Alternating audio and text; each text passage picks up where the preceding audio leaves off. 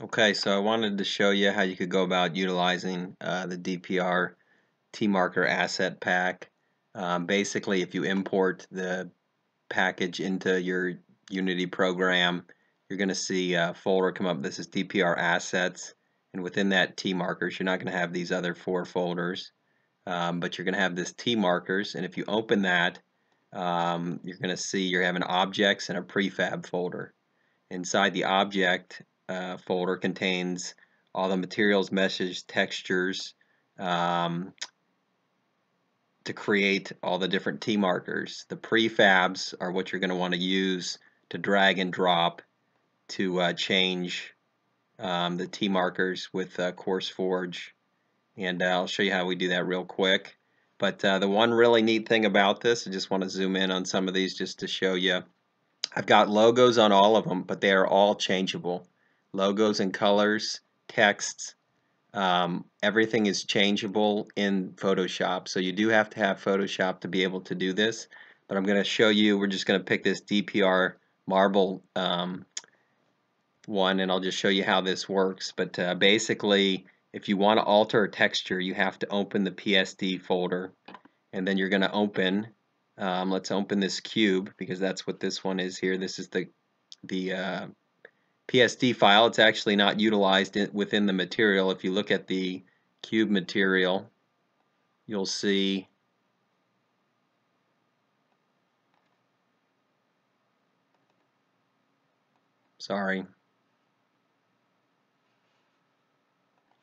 Okay, so in the cube material, you'll see that it's made up of one texture, which is the cube texture.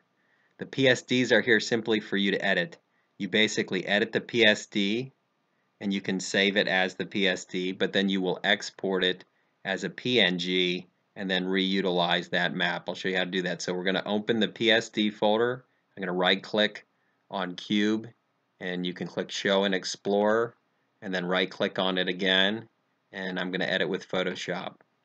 Now you'll see what I've done here is for this, I've got several layers. So every single one of these layers with text, you can grab the text tool here on the left and come up here and change this. And so the goal is you'd be able to create simple textures for yourself and have it not be such a hassle to get something fancy. Now you can see some of this stuff you'd have to go create on your own. You could eliminate the masking layer here. So this is a masking layer. If you right click on here, you could disable that. You could create your own like olive branches that I've got here, and then you would be able to bring in whatever you would like over top of this. But let me enable this back. You could also change this marble to be wood instead. You could bring in any texture you might find, CG textures, and drop that in the background. So anyway, now once you've edited this, you could save the PSD if you want to keep that as is, and then you're going to do Save As, and then change your drop down here to PNG, and then change your folder to that Textures folder, and you'll see here's that Cube PNG. And in the end, I'm going to just call it Cube 2 because I don't want to mess up the other one. But so we do Cube 2, and you'll see this JN here. I didn't do all of them, but now we save it, and we go back into Unity, and you'll see Cube 2 comes in here.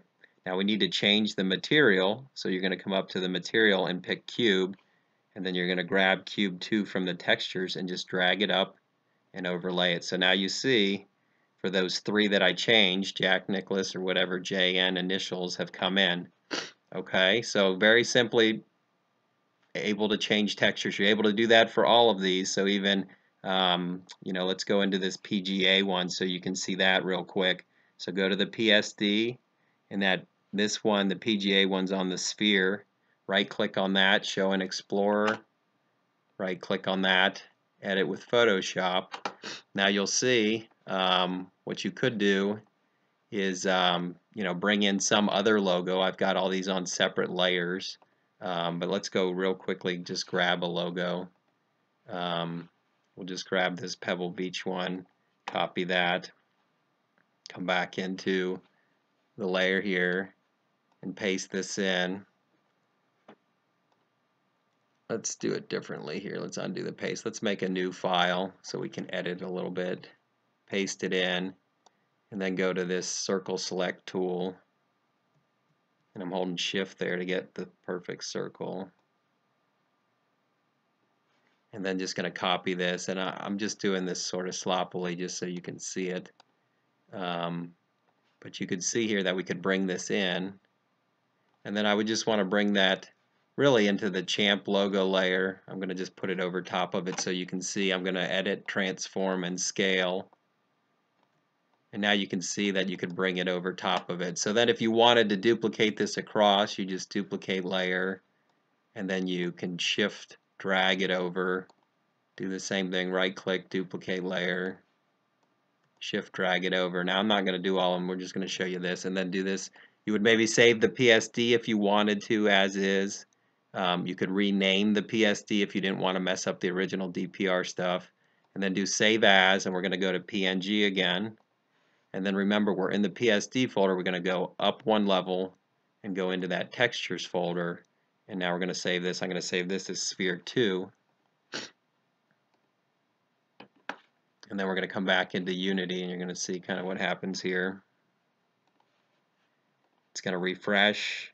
Sphere 2's here, so come up to our sphere material. You can see that was in the T markers, objects, material, sphere, and then just grab sphere 2 and overlay that. So now you can see that just plopped in that logo right over top of that. So pretty easy stuff.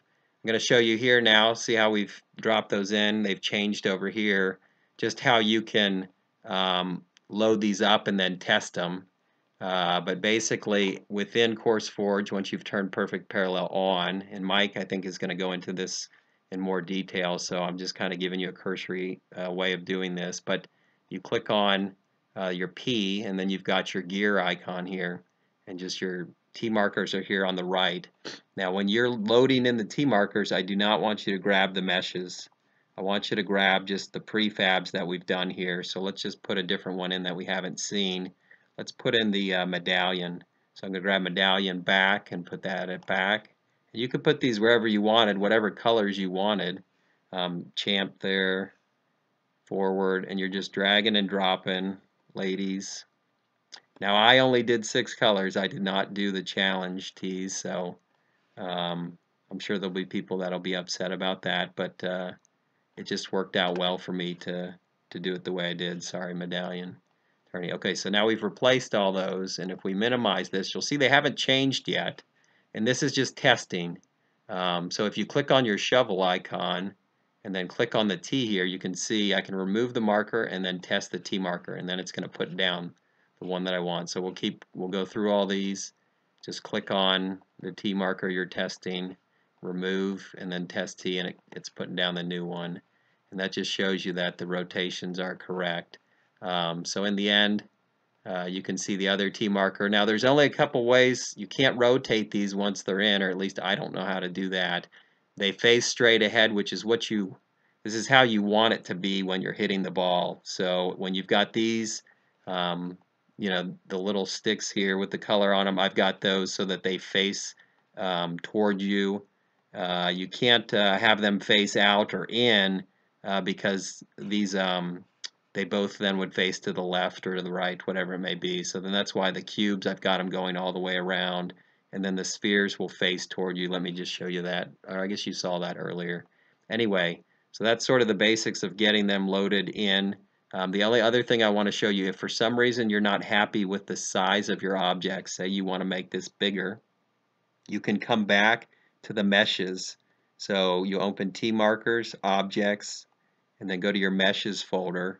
And remember, I'm working with the medallion here. So this is medallion back, champ, you know, these 6 here. If I go to medallion back, if I change the scale factor here, so let's just go 1.5, let's go bigger so you can see it. The back one's this blue one.